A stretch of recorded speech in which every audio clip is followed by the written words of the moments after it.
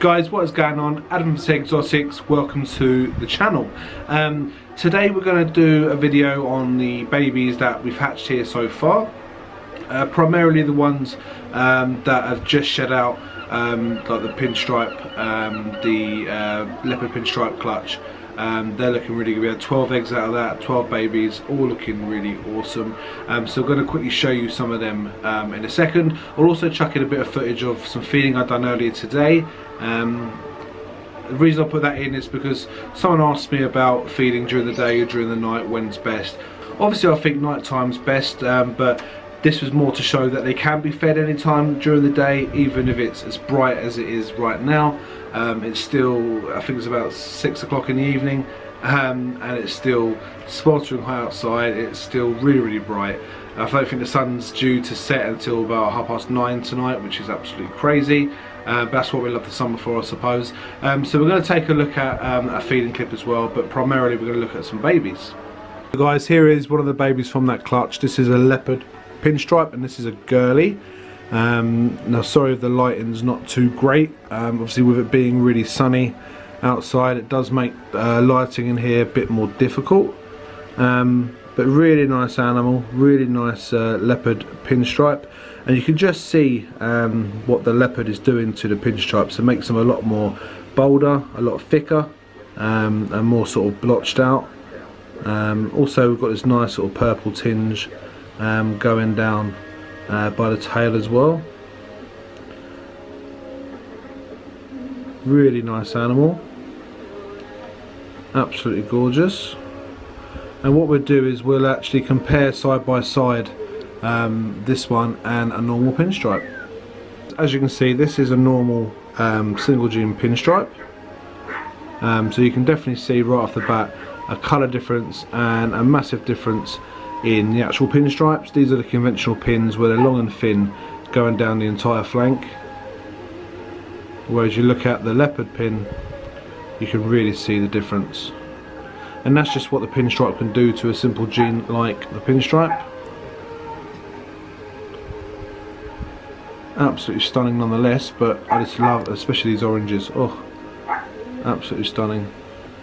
So that is a leopard pinstripe and the pinstripe. Guys, this is another leopard pinstripe. This is a male, very much the same as the female that we just seen, so we can get them to unravel. Some really nice sort of conventional leopard markings. When it's mixed with the pinstripe you can just see it just messes up the pins. Not as high as expression as the female. Oh, not as high expression as the female, but still absolutely beautiful nonetheless. This is a little boy.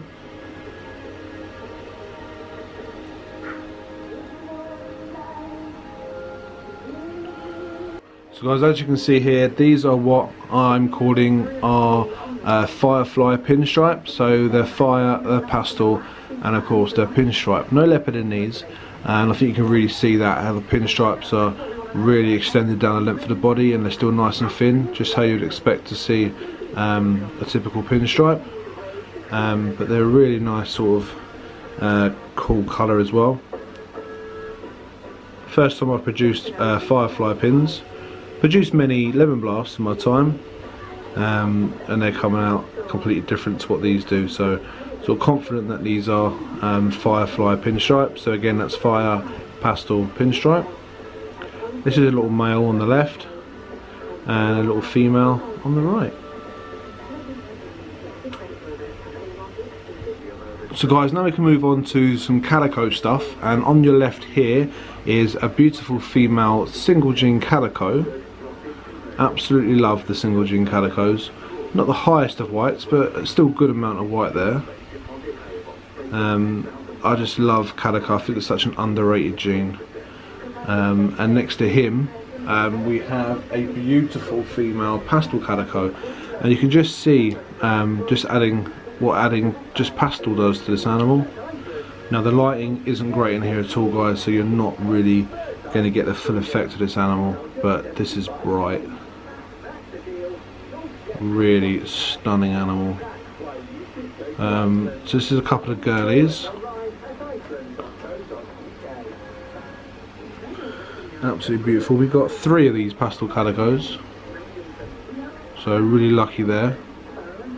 Already a lot of interest in both of these actually, so really happy with that. Glad we got a dual side clutch there, because I thought I was running out of opportunity to get some calico stuff, but we definitely got some there, so that's really cool. So a single gene calico, that's a girl, and then a pastel calico female also.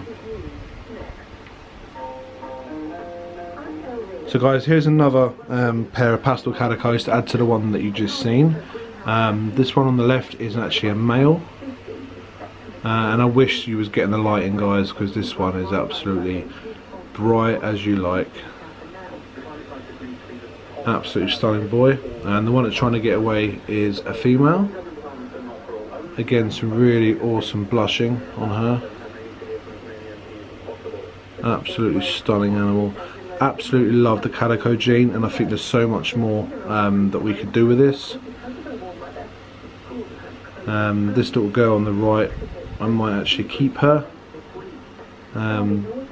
just to sort of plug her into sort of future projects, because she's got a really wacky pattern, and I really like this girl. So we'll probably keep her, so she'll definitely be a hold back. But this little male will be available once he's had sufficient feeds. Now guys, obviously this one is from a different clutch, but I couldn't resist showing this one off. This is an absolute stunning animal, and it is a male, so I will be letting him go once he's ready.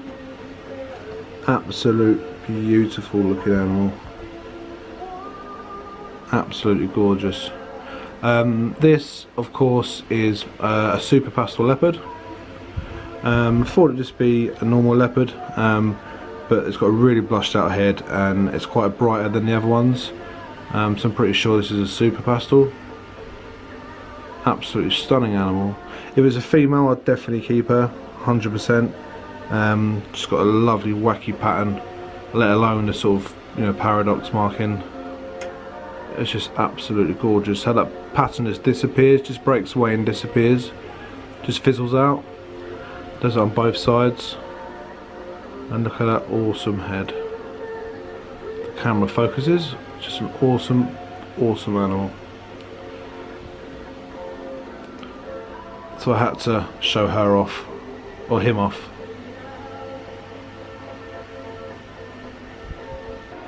So guys, that's just a few of the babies from that clutch. I won't show them all. We've got some single gene pastel stuff, a normal. You don't need to see that sort of stuff, but they're all doing really well. They're all looking absolutely amazing. We're going to keep back that one pastel calico female. The rest of the clutch will be available once they're ready. So that's it guys for today's video. I hope you enjoyed looking at those awesome, amazing animals. The bamboo clutch, I'm going to have to give you a sneak peek at this bamboo clutch because it's got me even stonked. A bamboo bred to a pastel lesser enchi and a banana firebee. Looks to be a dual side clutch again, because it seems we have a sort of spider combo. But let's take a quick look at those now. So guys, this is just a quick sneak peek. I won't actually get them out. But as you can see, I've teased these on this one on Instagram.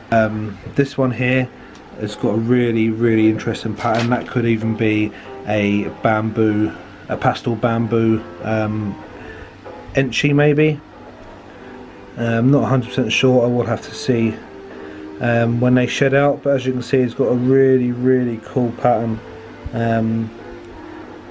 It looks like it could be enchi. I could be wrong. And then underneath here we have the, well, what I thought was the bamboo lesser, so the blue-eyed cystic, but you do see a faint pattern down the back. Not to say it's not a blue-eyed cystic, because it's otherwise perfectly white, and it's got blue eyes, but again we'll have to see till that one comes out, but you can visibly see a pattern, albeit very faint. So I'm really looking forward to them all coming out and having a clean up. and we can go through what they are a bit better. See if this girl wants to eat. She normally does. She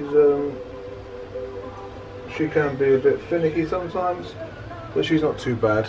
So we'll see if she wants to eat.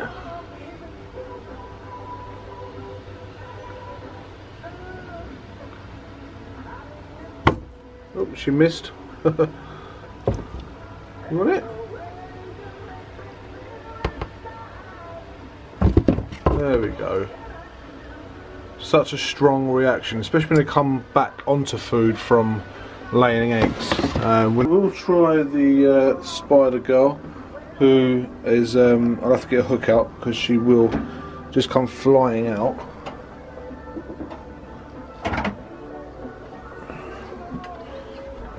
She does like her food, does this girl? There you go. Look at this. There we go. That's a good feeding response. That's what I like to see. Coming down to this girl.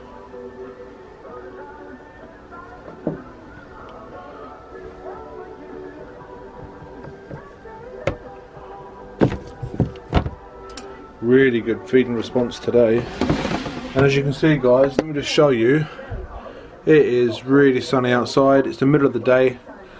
Just sort of goes to show that you can feed these at different times of the day. Yes, you will probably get a better response in general doing it in the evening. But as you can see, guys, I can feed any time of the day. There we go. And I get a nice strong response just like that. This girl's just obviously shed, so she should be hungry.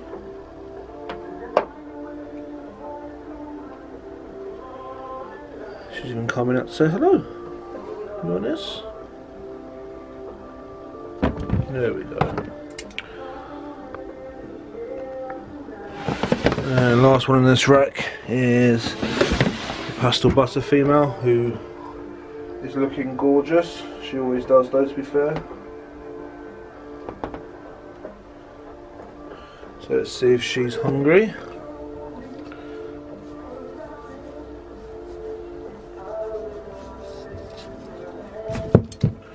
There we go.